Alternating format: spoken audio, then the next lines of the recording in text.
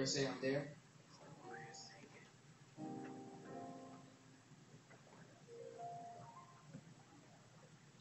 1 Samuel chapter number 17 and verse 50. It reads, So David overcame the Philistine with his leather band and a stone, wounding the Philistine and causing his death. But David had no sword in his hand. We all know. Now can we go to Romans chapter number 8.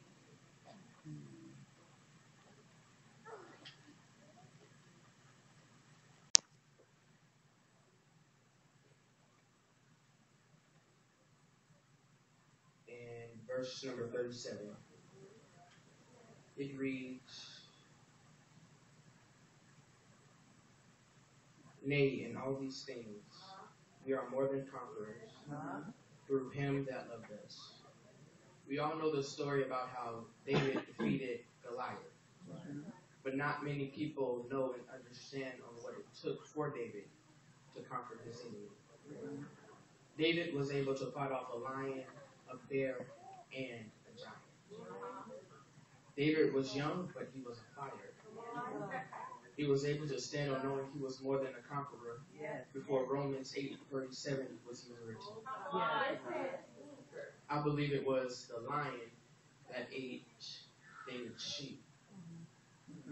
But when that happened, David had the option on whether he could just let the lion be or go get his sheep back. Sounds like conquest to me. But the text says he conquered both the lion and the bear. Conquest again meaning the state of conquering or state of being conquered. As it is said every week, you have a choice on whether the thing can win over you or you can win over it. I'm here to tell you, winning over you is not an option. Your assignment is to be more than a conqueror. Your assignment is to be an overcoming. Overcoming is not a choice. It's a mandate. It's something you have to do. I'm here to tell somebody David was able to conquer because his faith. He wasn't going to let a giant get in the way of what God promised him.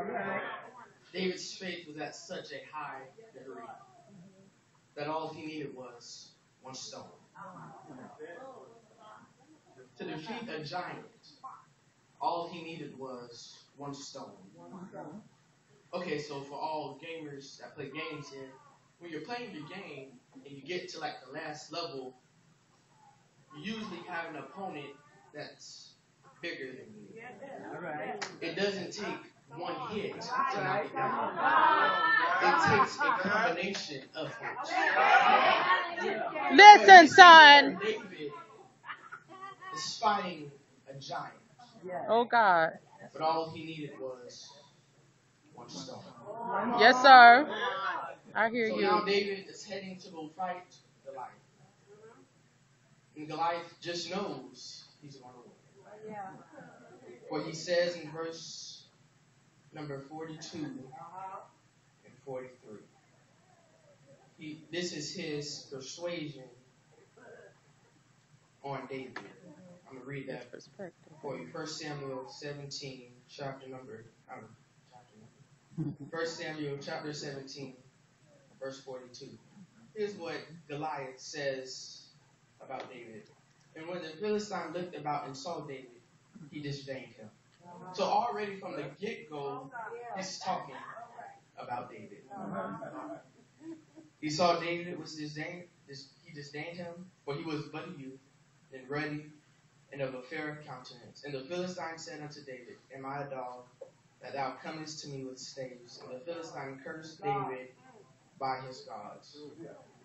But what I like is the way David responded. What he said, son?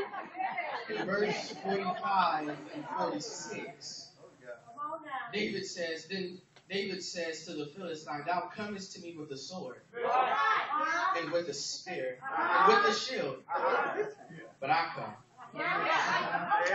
to thee in the name of the Lord of hosts, Yes. the God of the armies of Israel, Yes, sir. whom thou hast divined. Yes.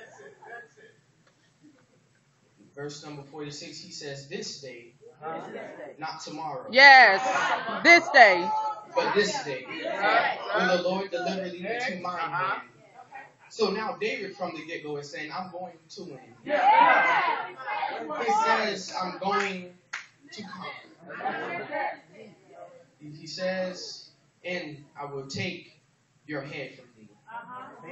I will give the carcasses of hosts of the Philistines this day unto the fowls of the air, and the wild beasts of the earth, that all the earth may know that there is a God Yes. in Israel. There he goes with his faith again, for he knows he is going to win. Because he says, I will do this and I will do that. Tell your neighbor it's time to fight. It's time to Now fight. that's not the right neighbor, because if it was the right neighbor, you will understand when you're going into a fight and you already know you're going to win. You will know that you're going to get everything back that the devil stole from you. You already know that you are going into a fight and you already have the victory. It is time for you to get everything back that no good joker done stole from you. That devil enemies done stole from you. It's time to get it Yes, back in sir. spite of what Goliath said. He didn't start crying. He didn't get emotional. Yes. He squared his shoulders. He told that devil, I'm coming after you. You can't afford to believe anything the devil says. Nothing. Don't let what the enemy says about you change who you really are. He will use anybody to distract you. But wait. Verse 50. This is God's persuasion on everything. Look at here. So David prevailed. I don't need to go any further. So David over the Philistine with a sling and with a stone, and smote the Philistine and slew him, but there was no sword. So my enemy sees me small. Glory. I see myself able. But God sees me victorious. God's perspective is not in words. It's in power and performance. Yes. Look at the story of how a lame man was able to walk. The story of how a deaf man was able to hear. The woman was able to overcome the issue of blood. Leopards were able to overcome leprosy. And Jesus was able to overcome the world. He overcame the world. I feel like ending this thing at the cross. Oh God. Oh God.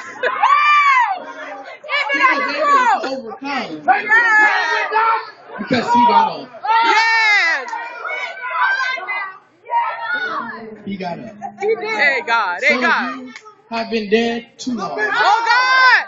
Some of you have been crucified. But you've been dead. God says, all right. Oh God. It is time for you to go get your stuff. Yes, sir. You've been dead too long. It is time to get up. Yes, sir. Go get your stuff. Go get your joy. Go get your peace. Go get everything that the devil done stole from you. Somebody, I tell you, I'm going to get my stuff. Anybody want your stuff? Anybody want your peace? Go get it. Weeping may endure for the night. Joy is coming in the morning. Tell somebody, wake up. Joy is here. Wake up. Peace is here. Wake up. Deliverance is here. Wake